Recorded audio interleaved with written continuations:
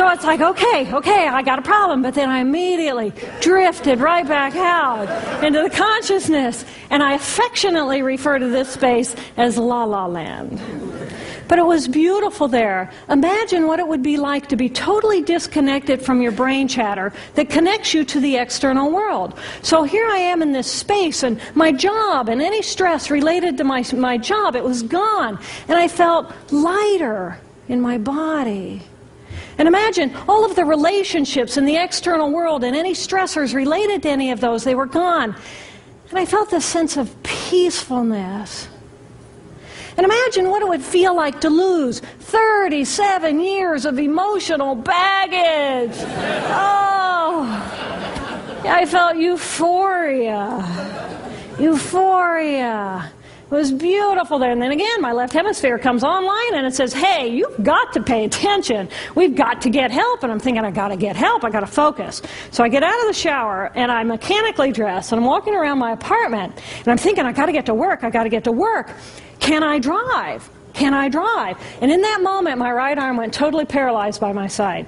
Then I realized, oh my gosh, I'm having a stroke. I'm having a stroke. And then the next thing my brain says to me is, wow, this is so cool. This is so cool. How many brain scientists have the opportunity to study their own brain from the inside out? And then it crosses my mind, but I'm a very busy woman. I don't have time for a stroke. It's like, okay, I can't stop the stroke from happening, so I'll do this for a week or two, and then I'll get back to my routine. Okay, so I got to call help. I got to call work. I couldn't remember the number at work. So I remembered in my office I had a business card with my number on it. So I go into my business room, and I pull out a 3-inch stack of business cards. And I'm looking at the card on top. And even though I could see clearly in my mind's eye what my business card looked like, I couldn't tell if this was my card or not, because all I could see were pixels.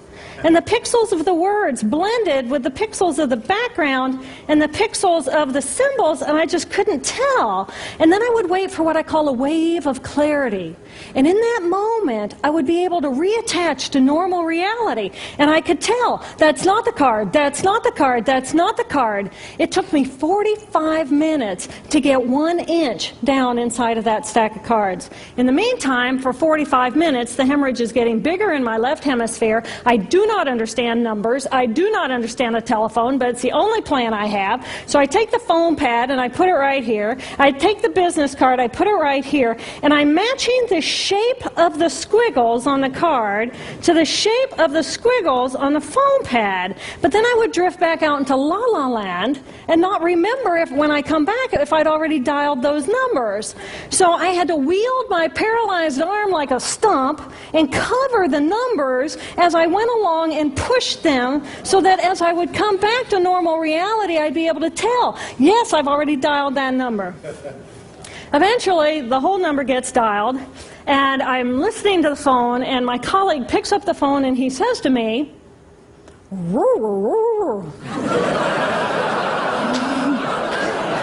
I think to myself, oh my gosh, he sounds like a golden retriever. And so I say to him, clear in my mind, I say to him, this is Jill, I need help. And what comes out of my voice is, and I think, oh my gosh, I sound like a golden retriever. So I didn't know that I couldn't speak or understand language until I tried. So he recognizes that I need help, and he gets me help.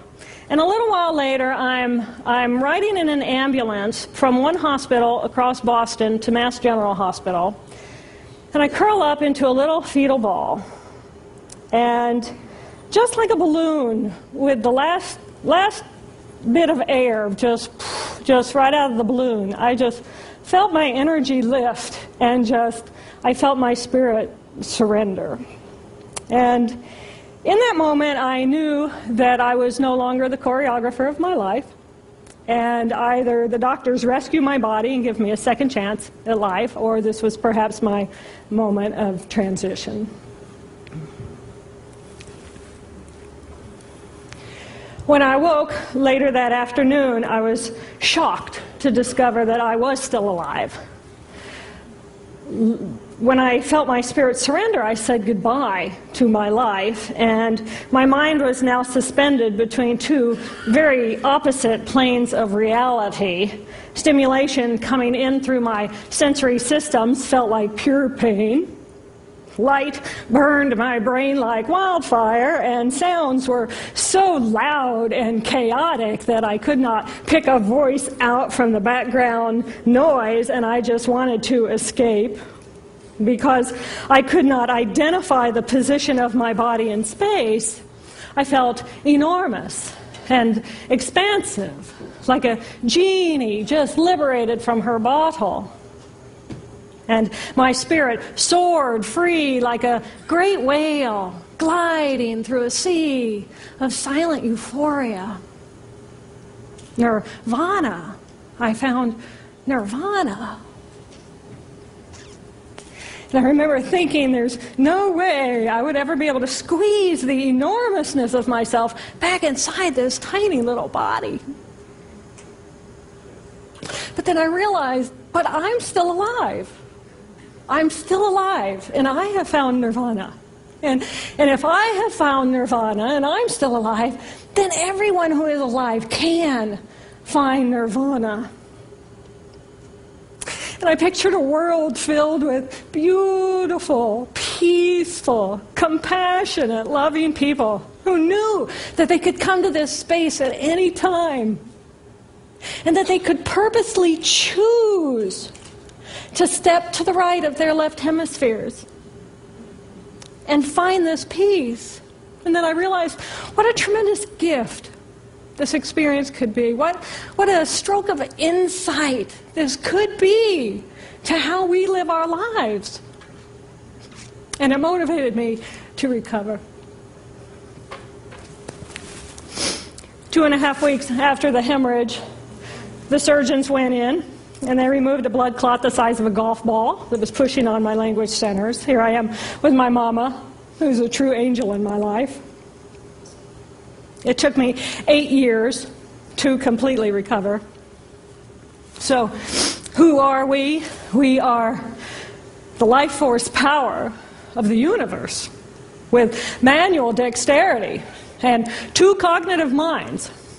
And we have the power to choose moment by moment who and how we want to be in the world.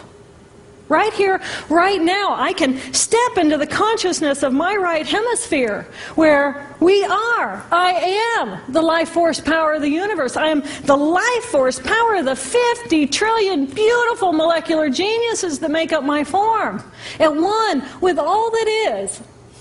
Or I can choose to step into the consciousness of my left hemisphere, where I become a single individual, a solid, separate from the flow, separate from you. I am Dr. Jill Bolte Taylor, intellectual, neuroanatomist. These are the we inside of me. Which would you choose? Which do you choose? And when?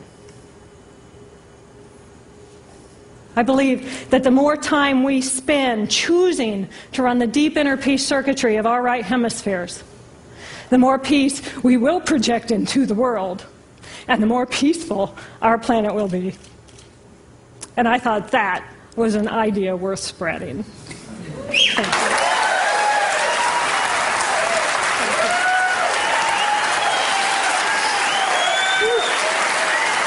Thank you.